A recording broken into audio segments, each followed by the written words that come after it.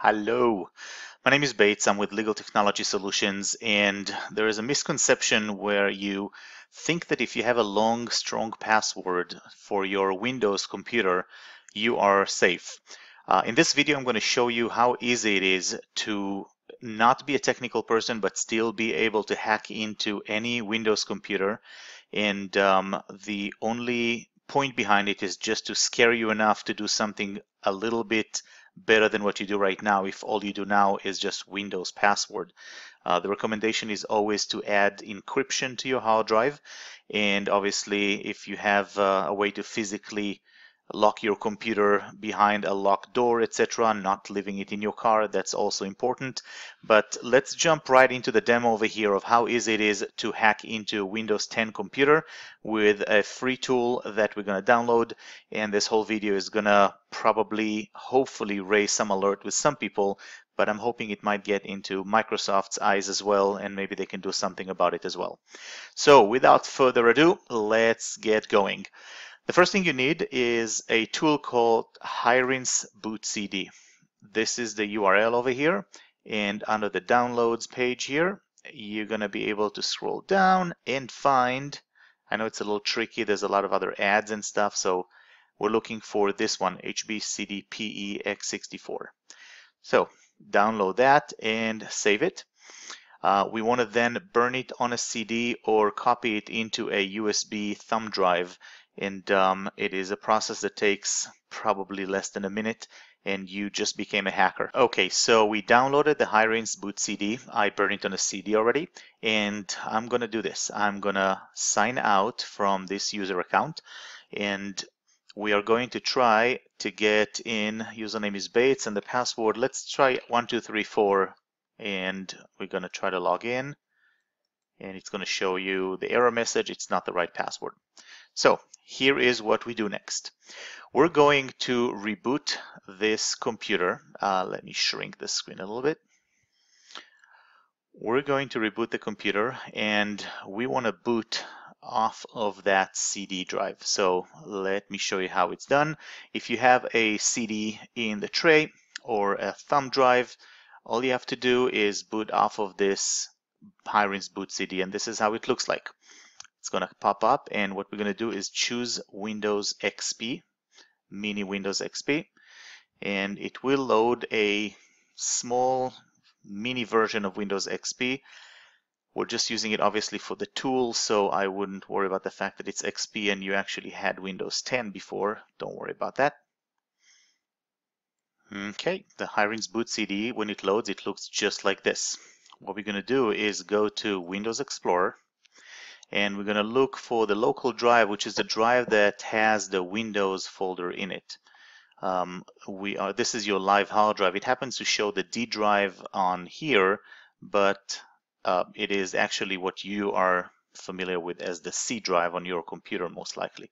We're going to open the Windows folder, and we're going to go to System32, and we're going to look for a file called utilmon. So it's this one, utilman, that's utility manager. And what we're going to do is I'm going to make a copy of it. I'm going to make a copy, and I'm going to call it utilman_2. Next thing I'm going to do is I'm going to look for cmd.exe, and I'm going to make a copy of that as well. All I'm doing is right-click to copy, and then Control-C for copy, Control-V to paste, and that creates the copy over here. You can also right-click, choose copy, and then right-click anywhere in the white area and choose paste. It created the copy over here. And then what we need to do is we need to rename this original CMD. We need to rename it. We do have to go back first to utilmon, the original one, and we want to delete that.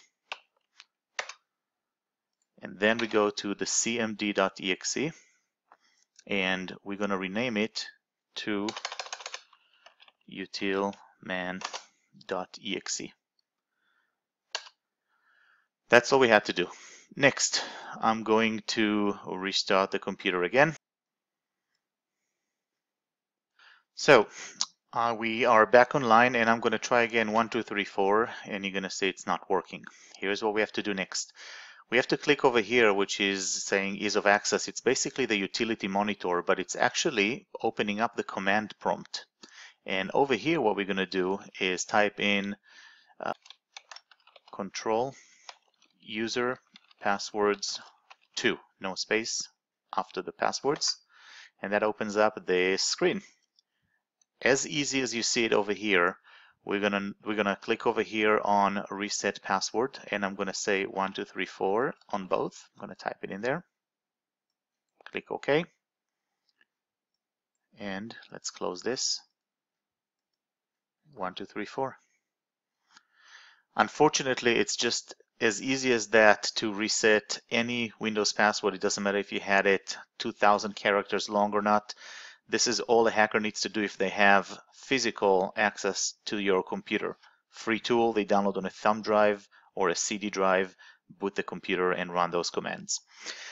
What's the conclusion? I recommend, highly recommend, to follow industry standards, definitely our standards, which is to encrypt your hard drive. Windows 10 Professional Edition has a program called BitLocker. If you go to this PC, you right-click on your C drive, you can see turn on BitLocker right over here. I can't do it right now because I am on a virtual machine and there's some settings that I need to do. It's not the same as a physical machine, but it's something that you can definitely do. Keep in mind, if you turn on BitLocker, there's always a chance that something will get corrupt. There's a chance you're going to lose your key. What I recommend is that you do a full backup of your system. To do that, what we recommend, here's another tip for you. We like to use a program called Acronis. So you go to acronis.com, and we are going to choose the USA, and from here, even under the personal one, you can get the True Image 2019. Unless you watch this video a year from now, that's going to be probably another version, but you can click try now and just download the trial version. It's going to allow you to take a full backup of your hard drive. It's basically taking a snapshot of the whole drive, and it saves it onto an external drive that you have to have over there. Acronis is a wonderful program regardless. It also has some cloud features where it can take a copy of your whole hard drive and copy it over to the Acronis secured cloud server. It has some other features, but we use it quite a lot for quick backups like these. So again, the conclusion, encrypt your hard drive using BitLocker. If you're using a Mac, there are free solutions for Mac as well. And there's obviously third-party software out there also for encryption in case your hard drive is not supporting BitLocker or your actual motherboard is not supporting BitLocker, or processor, sorry. So if you have any questions, give us a call. Hope this helped save the world one computer at a time. Don't be a target. Thank you very much for watching.